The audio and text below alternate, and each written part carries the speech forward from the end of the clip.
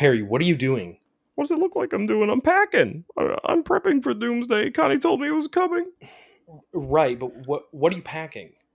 The necessities. Connie said we're facing absolute catastrophe, potentially nuclear winter. Harry, what necessities? It's a sleeve of crackers, a dice tray, and a portrait of Reiner Knizia. Hey, you have your priorities, I have mine. Harry, this isn't really your proudest moment. All Connie meant was that we were going to play Doomlings. Oh, uh, this might be a little bit awkward.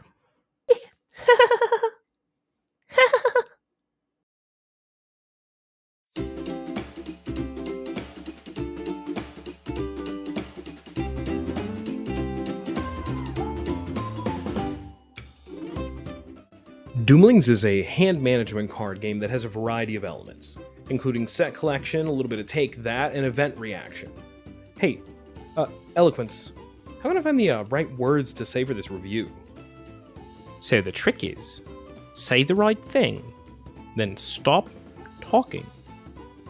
Also at a world's end, play another trait, ignore its action. Fair. In Doomlings, you'll be playing cards each round that represent the traits of your Doomling species, that is preparing for catastrophe and the impending doom of their planet. You'll collect points as you play traits that are either sets to collect, game manipulating, or just provide straight points that you'll count towards your victory. One thing that's really nifty is throughout the game, you're going to be warding off and prepping for disaster with a constantly fluctuating hand size limit. As far as theming is concerned, you have a bunch of cute little characters in the form of traits that are needed to prepare yourself for Doomsday. The humor is meta and very ironic, with silly flavor text that, depending on your sense of humor, can range from a little bit goofy to delightfully random. It's actually the kind of game where you could even play trying to collect traits that you have for fun. To be honest, I think that topic of sense of humor will honestly determine your enjoyment for the game. Because while this kind of game is honestly not a type of game that I'm drawn to personally, I find that each time I've played Doomlings, I keep enjoying it more. Because at the end of the day, it's the kind of game that you really can't take too seriously. It has a very obvious intended audience type.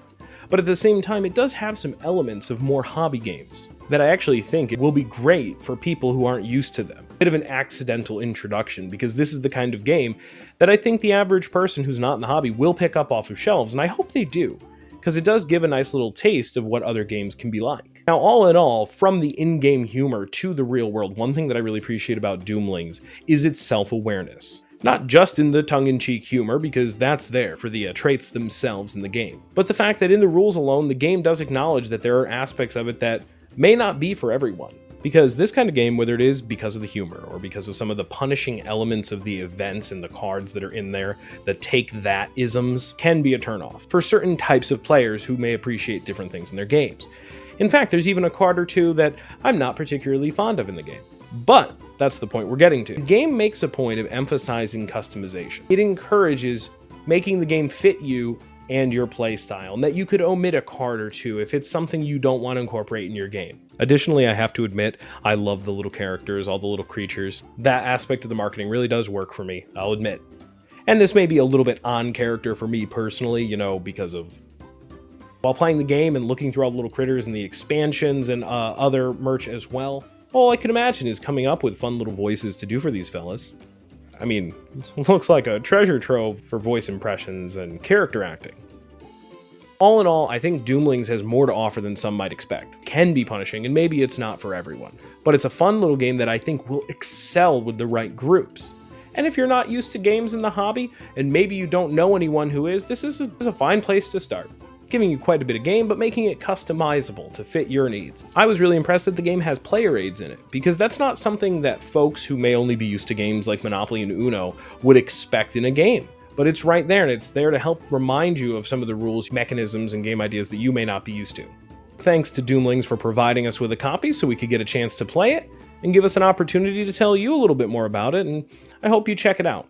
If you already have played it, please let me know in the comments below what you think of Doomlings. And, you know, as my friend Viral says, like, share, comment, and be sure to smash that subscribe button. And of course, to play board games like an animal.